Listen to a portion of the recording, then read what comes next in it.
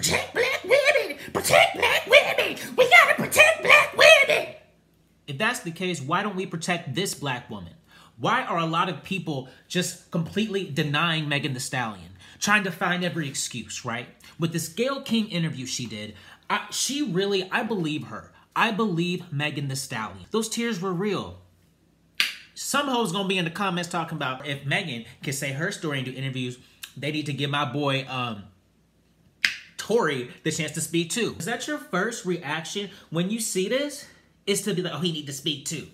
Why are you so dismissive of her? And let's not act like Tory Lanez's actions since this whole shit went down have been stellar. No, this fool has violated the restraining order. I think he did it twice. And like he was found guilty of violating it. Bitch, why the fuck are you following her? You look like and you sound like you are unwell. Is the music that good?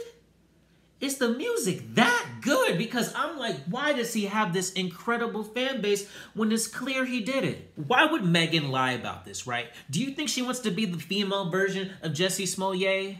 Jussie Smollett? I can't even remember his real name, child. Jussie Smollett? Why would she lie? This woman, this stuff really happened to this woman.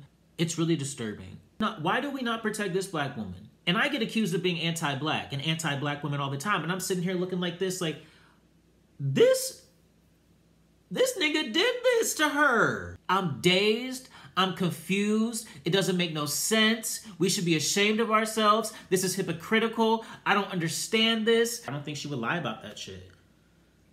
So Megan Thee Stallion, I wish you the best. I've talked shit about you and stuff, but this isn't right for you. This isn't right for you, Megan. This really isn't right. And, yeah, that's about all I got for this. It's sad.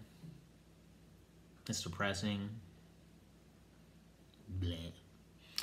Alright, guys. Thank you so much for watching this video. Be sure to like and subscribe and comment. Let me know what you think of this situation. Alright, I'll see you guys on the next video. Love you. Bye.